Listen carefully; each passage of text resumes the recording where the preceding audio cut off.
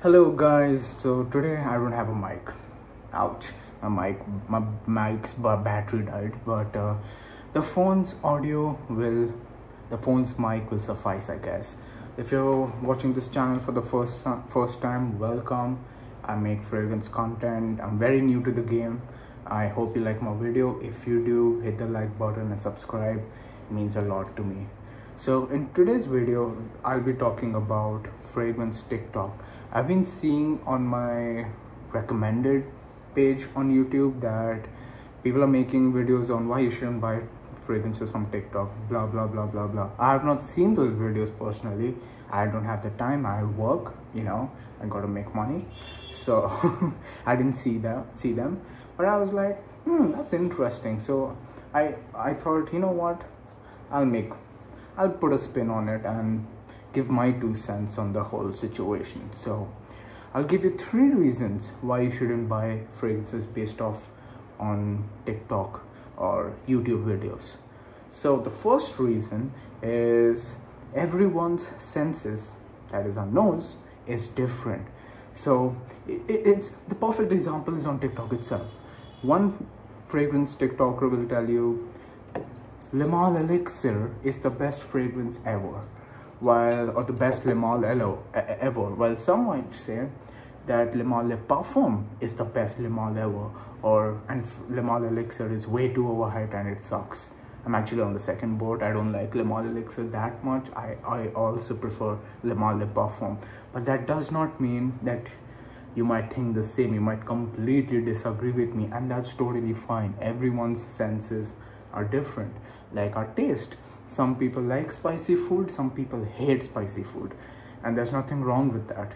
It's your taste, it's your objective, it's your subjective opinion, and there's nothing wrong with it. So my suggestion and my advice for this would be, use your own nose to buy fragrances. Do not buy a fragrance just because some famous YouTuber or some TikToker said that this is the best fragrance, it's a 10 out of 10 fragrance ever. Like, even those safest fragrances like Dior Sauvage and YSL, some people find it too strong and too abrasive and they don't like it, and there's nothing wrong with it, right? Like, I personally disagree with those, but it's a personal subjective opinion. And just because of how much subjectivity there is on fragrances, you shouldn't buy fragrances based off of what others are saying. You might just end up buying something like this and regret it. It will just collect dust, right? Like, you'll see all these fragrance TikTokers and YouTubers having like 30, 40, hundreds of fragrances behind them. It's like a freaking fragrance museum. Do you want a fragrance museum? If yes, then I guess go for it. But if you don't want to clean your shelf every day, which collects so much dust, and you don't want a fragrance museum, then please don't buy fragrances based off on TikTok. You're just wasting shelf space, and you're probably gonna regret your purchase. Secondly, is that it becomes an addiction and you end up buying way too many fragrances, and it's just gonna collect dust. You don't need, let me tell you this, you don't need more than 3 to 4 fragrances. That's it. 3 to 4 different types of fragrances will do it for you. You don't need more than that. At most 4, right? Like, to generalize it, I would say one should be versatile, one should be for summer, one should be for winter, that's like, sweet, gourmandy, and one should be like a party clubbing fragrance, whatever, right? That's just a generalization of the types of fragrances you need. But again, you might even just need 1 fragrance and you'll be happy with it, right? You don't need 30, 40 fragrances. You don't. Just because, I'm coming to the fragrance TikTokers, right? They'll say this fragrance is good, then the other TikToker will say this fragrance is ass, it's bad, and you're left confused. You don't know, right? So don't sample it yourself. Just if you really want to try out a fragrance, please sample it. Go to a department store, try it on your skin, and then make a decision on buying it. Otherwise you're gonna end up buying so much that it will just collect dust and you'll never ever use it, and you'll kind of regret your decision of buying it, right? And the third reason why you should not buy fragrances is money and addiction, right? It's like buying, okay, I'm not gonna say that actually. It's like buying an addiction, right? You buy something, you get hooked to it, and next thing you know, you have spent like $500 to $1,000 on just fragrances. And I'm not lying, fragrance TikTok is actually the best example for it. You'll see like 13-14-year-olds having like, okay, I'm not gonna, again, I don't have hate against these fragrance TikTokers, I want to say that. I'm just giving my 2 cents, it's just my opinion. And I'm just giving you an example, and this is true, by the way. I'm not making this up. I've seen like a 14-year-old TikToker that makes fragrance content. I'm not gonna name names. Bro has Creed Aventus Absolute, Baccarat Rouge Extra, like the 540 Extra, like the deep red bottle, like, and Roja Parfum Burlington 1861 Burlington. That fragrance, that bottle alone costs like close to $1,000. Like, what?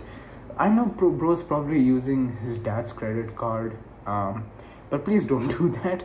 I know most of the people who watch fragrance content are 18 to 24-year-olds, and these people are the most like innocent and easy to sway, right? And they're like victims. They pretty much become victims, and you probably are. I'm not saying that you shouldn't watch fragrance content. If you like it for entertainment, watch it. But one thing, if you want to avoid wasting your money and, you know, making a bank account cry, is and being in crippling debt is by watching as little fragrance content as possible. That's one of the things that fuels the fragrance community and the content of fragrances. It's addiction.